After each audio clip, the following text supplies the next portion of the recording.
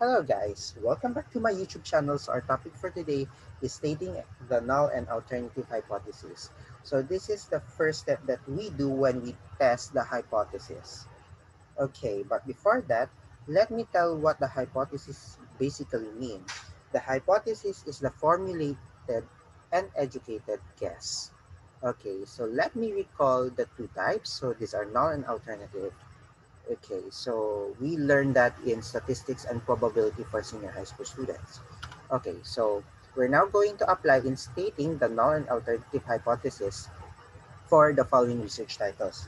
So first, title is The Perceptions of Millennials Towards Twitter and Instagram. So let me tell the symbols for null, which is h sub 0, for the alternative, which is h sub a.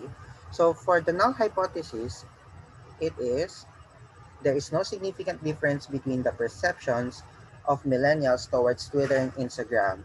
So when we say null hypothesis, there is no significant difference. When we say alternative hypothesis, there is a significant difference between the perceptions of millennials towards Twitter and Instagram. So can you see the difference? Okay, so when we say null, no significant. When we say alternative, there is a significant. So this is for the comparative research titles. For the correlational research title, namely, the relationship between attitudes and academic performances of millennials towards practical research too. So what is the null hypothesis there?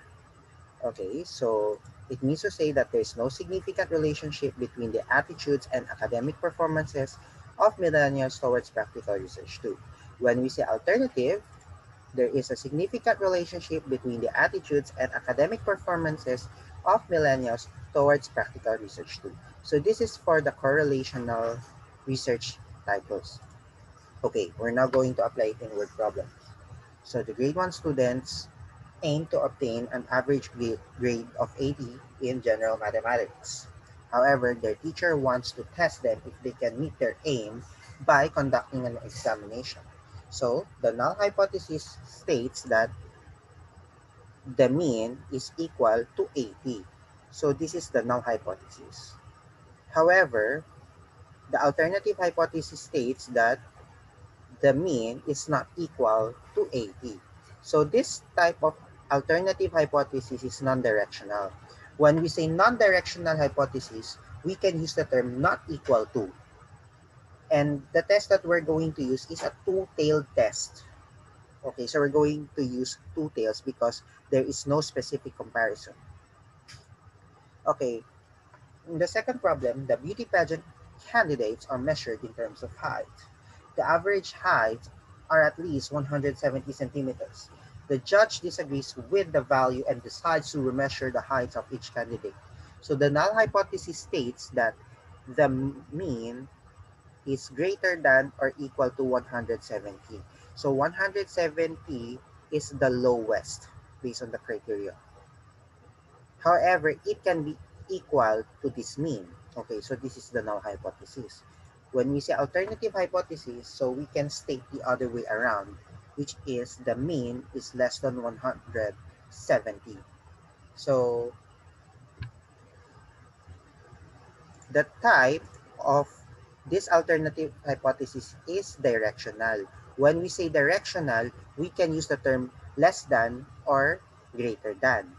Okay, so we're going to use the one-tailed test for this kind of alternative hypothesis because there is a specific comparison. So in problem 3, it is believed that at most 70% of the registered voters living in Mandaluyong are aged from 21 to 25. The surveyor disagrees with this value and conducts a survey with 200 registered voters living in Mandaluyong. Okay, so the null hypothesis states that the P is less than or equal to 0.70. So it means to say that 0.70 is the greatest. However, this can be equal to this percentage. Okay, so when we say alternative, P is greater than 0.70. So keep in mind that the null and alternative hypotheses are exactly opposites. Okay, so again, this is a directional hypothesis and because it has a specific comparison, and we're going to use one tail test for it. So do not forget to subscribe my YouTube channel and hit the notification bell. So stay tuned for more videos about research and mathematics. So thank you and God bless. Happy learning.